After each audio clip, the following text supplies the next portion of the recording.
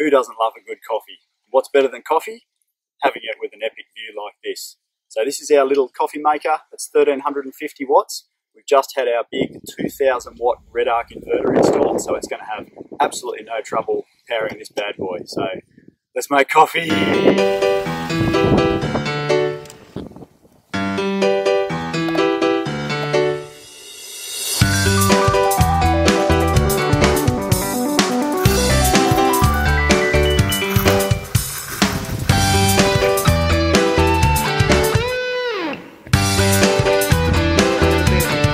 Professional.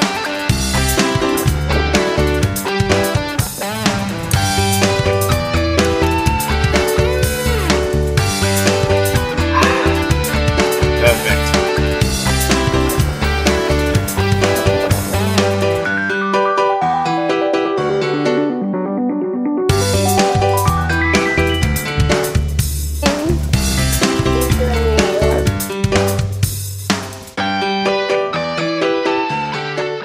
You might be wondering how all of this is possible.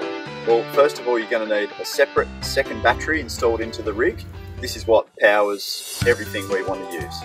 We're also going to need something to charge that battery. We use two different devices. For when we're driving, we have a BC-DC charger, which takes the power from the engine and tops up the battery. When we're not driving, or where we're camped, for a day or two, we use our solar blanket, which grabs the energy from the sun and tops up the battery.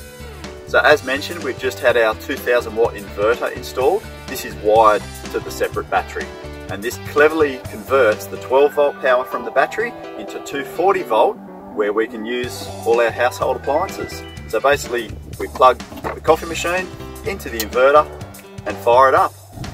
So with this system, we can not only power our coffee machine, but also heaps of other appliances.